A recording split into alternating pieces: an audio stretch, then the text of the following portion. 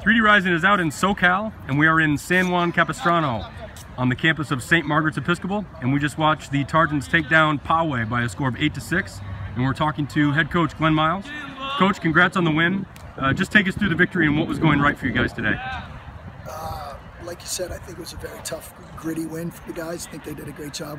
I'm very proud of the defense. I think the defense hung in there against a pretty, technically savvy offense that they were running. Our slide package was okay and served us pretty well. Good win. Talk about Nick Shanks. Big performance for him today. 4 goals in the win. Just talk about what he had going on today.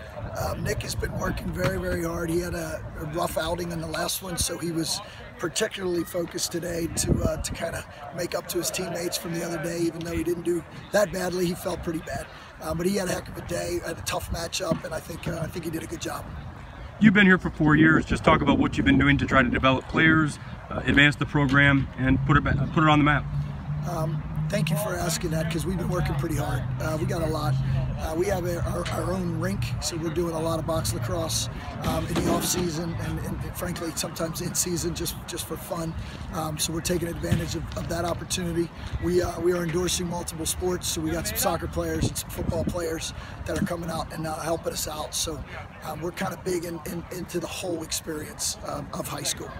Talk about what you've seen out here in those 4 years in terms of the growth of lacrosse on the West Coast. Oh, it's unbelievable, man. I think during the Maryland game, Notre Dame game, I think they went through it on that telecast, but I think we got 25 guys kicking butt in college right now that all came from San Diego, LA, and Orange County. So this area is up and coming. I know Denver's doing a great job recruiting here, but we all got a number of players out there showing up on Saturday and even getting on TV and doing a good job.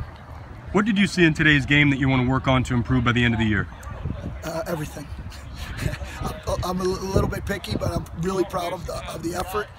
But little things here and there. Stick work still, shooting still, recovery packages still, but great progress. Proud of it. Well, Coach, thanks a lot and congrats on the win. Thanks, man. Appreciate it.